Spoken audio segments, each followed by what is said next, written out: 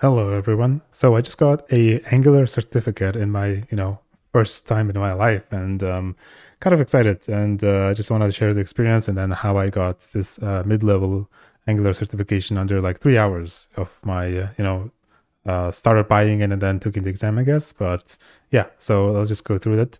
And the certificate is from certificates.com. And by the way, this video is not sponsored or anything. There's no monetary incentive for me to do this at all. So I'm just gonna share my experience, my thoughts, and how I prepare for the exam and did the exam and stuff like that. So basically, what is the certificate, right? So it's from the certificates.dev/Angular, and then I believe they also give certificates in like Vue.js, JavaScript, and Nuxt or something like that.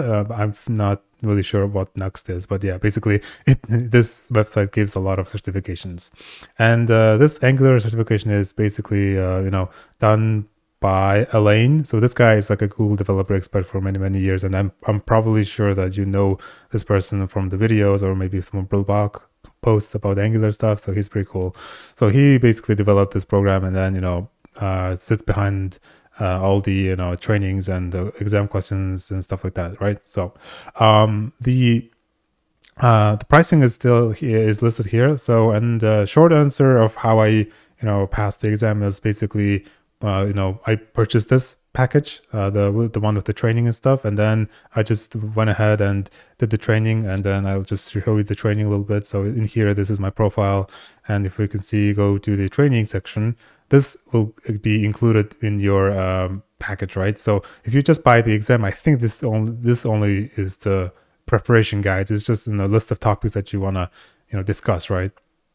I think these are just a list of topics that you're gonna make preparation for, blah blah blah, right? But the training is actually much deeper than that. If you go to the training, it will give you a lot of chapters to learn, then a bunch of references, and also a bunch of quizzes, a bunch of like test questions and stuff like that, right? So exactly like coding questions, and then it will give you the solutions, and then give you the questions and all that. So I basically did everything, and under maybe like hour and a half, maybe. Like I just went through everything, and then I just thought, okay, maybe I'm just ready for the exam. So because there was also like one free trial, I mean not trial, I guess one free try if I failed the exam, I was not really that nervous on the first try, right? So I just went ahead and did it, and then it took me like about an hour or maybe hour 10 minutes to finish the exam, and then I just got the certificate. So the result came in maybe like 1 or 2 days later after the exam had taken. I think they also have to check like manually the recordings or anything, or maybe my solutions and stuff like that. So that's how I got the training.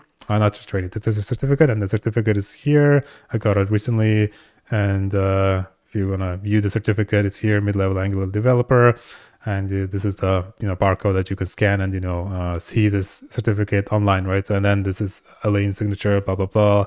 And let's talk about the different types of certificates, right? So the junior Angular developer is actually just, I think, only 50 questions, right? So 50 questions of multiple choice, there's no coding. And then if you complete 35 of them, you will get the junior Angular developer certificate, which is, just multiple choice questions. I think it just asks you basic knowledge of Angular, blah, blah, blah. But in mid-level Angular developer, it actually gives you a coding challenge, right? So if you answer the 40 questions, that's going to be your first section. I think there was maybe like 30 minutes or 35 minutes. I forgot how long it was. Oh yeah, I guess it's 30 minutes, right? So 105, 75, yeah. So it's the 30 minutes, 40 questions. It was pretty straightforward. And then after completing the first section, you have 75 minutes to do like 2 coding projects, right? So first coding project was basically something like, hey, build this feature, right? So build that feature. And the second part was more about like debugging, right? Debugging and bug fixing and stuff like that. So, hey, change this text into that is wrong, right? And then figure out why this code is not working and then fix it or something like that. So that was the coding project, like the second part. And the senior Angular developer, it's not there yet. It is going to be there soon, I believe, maybe in 2025 or maybe like late 2024. I forgot what was the timeline. I think it says coming soon, right? So as soon as this is available, maybe I'll just take this one or maybe this one. I'm not really sure. Oh yeah, there's also one thing that you have to take advantage of, which is if you're a student, there's also a huge discount for students, and then you can basically see the FAQ. Where is it? The FAQ is here, and then payment, I believe, and then you go to this section, and also there's a PPP discount. It seems like they offer discounts for country-based currencies, right? So if you live in the U.S., you just have to pay the full price. But if you live in a really really poor country compared to U.S., then they will offer you a discount. I think that's how it works. And the student discount, where is it here? So if you're eligible, if you want to be eligible, just email them from your student email. Where is it? I think one of these. Okay, yeah, here. So email this email, and then just write an email saying, hey, I'm a student, this is my student email, and then just give me the discount, and I want this package. Like say explicitly, hey, I want junior developer certificate, I want the exam only, or maybe junior or exam and bundle preparation only. Like they will give you a link back with a huge discount, and then you can just check out and then start the exam immediately, right? If you can want to do that. So that's the long answer of how I got the exam. And then the short answer is basically like I got this package, did the training, maybe it took me like an hour 20 minutes, and then I did the exam under like hour 10, hour 20 minutes, and then just fully completed the exam. It was good. It was asking a lot of Angular fundamental questions, and since I've been doing Angular stuff for the past maybe 5-6 years, it wasn't that hard for me.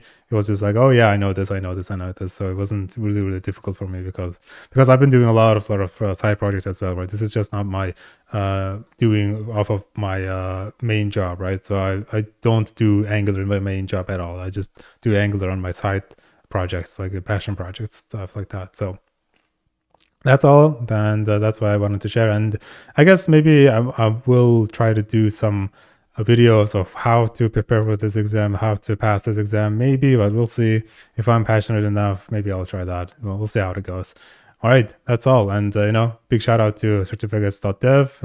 They made an awesome tool, awesome questions, and awesome certificates. And hopefully the certificate will play a huge role in like people's knowledge proofing Angular stuff, and also like getting hired as an Angular developer, right? So I hope that's going to be the case, and I'm not sure if that will help me in any way, but in my career, but I'm not sure. Maybe it will. We'll see. All right, see you. Bye.